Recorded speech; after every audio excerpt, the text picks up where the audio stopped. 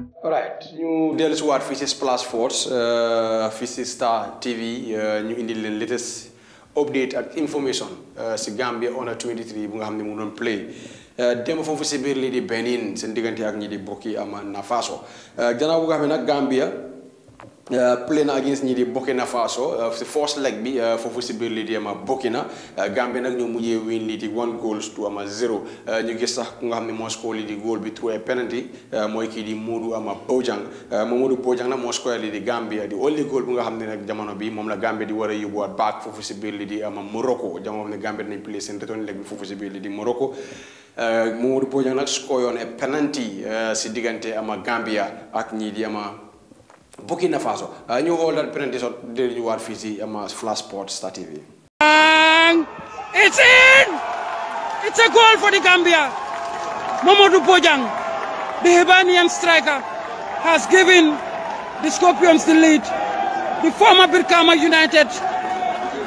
wonder kid has given the Gambia the lead. And there you have the Gambian team. That's the dance. Fantastic. It's the Gambia 1, Burkina Faso 0. 76 minutes on. Alright, away from that,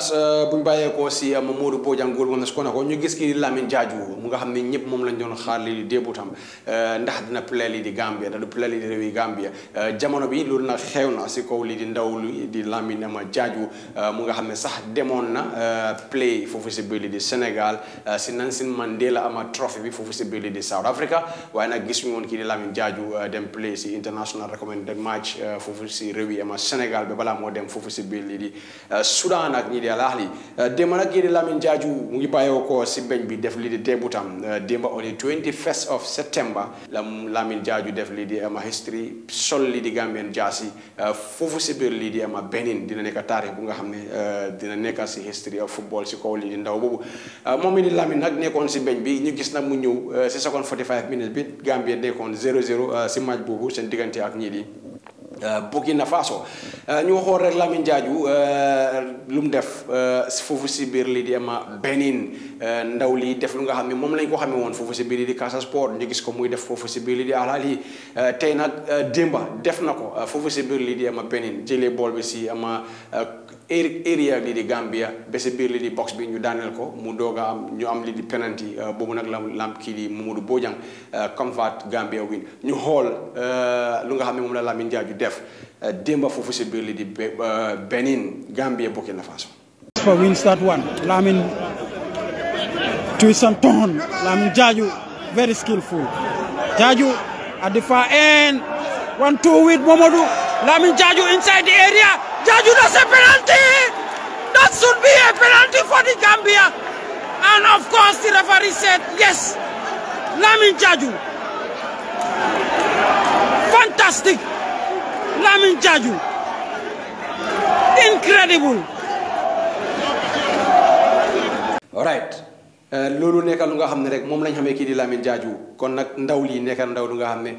jamono bi gis nañ ñu bëri di rafetlu ñëwam play fii si biir di réewi Gambia ñu gis kii di Lamin Jarju mu nga xam ne nag ñu bëri war nañu asset la si réewi Gambia kon nag ne ndaw lii nekk ndaw lu nga xam ne ñu ngi koy gën a xaar di ko gën a teete di ko gën a guide pour rek mu nekk professionnel bu mag fii si biir lii di réewi Gambia moom mi di Lamin Jarju sax gis nañ lu nga xam ne def na ko sax mun nañ koo méngale ak dog yu nga xam ne moom la Messi defoon seen diggante ak ñi di Getafe yi kon nag ne dig ne si area boobu la jëloon boole ba si biir lii di box bi Messi dafa score waaye Lamin penalty la kon nag ne gàcce ngaarama kii di Lamin Jarju ba pare gërëm ñëpp ñu nga xam ne jàpp nañ si ba gis ne ndaw lii ñëw play lii di réewi Gambia pentey si Lamin Jarju la ñuy dem jamono boo xam ne nag gis nañ after game bi moom nag am na réaction bu nga xam ne joxe na ko ak kii di Ibrahima Souare mu nga xam ne moom fa toogal lii di Gambia Football Federation si wàllum lii di media bi moom ak Ibrahima Souare am na waxtaan bu nga xam ne def na ko ak lii di ndaw lii jamono boo xam ne def na lii di débutam fii si réewi Gambia ñu xool loolu dellusiwaat fii si Flash Sport. te après yàlla loolu la def moo ñëwee wa jàppale kii bi yaakaar naa mun leen lu raw parce que su ko gisee tey am nañ ay fautes yu bëri waaye suñu demee withdrawal si commune bi yaakaar naa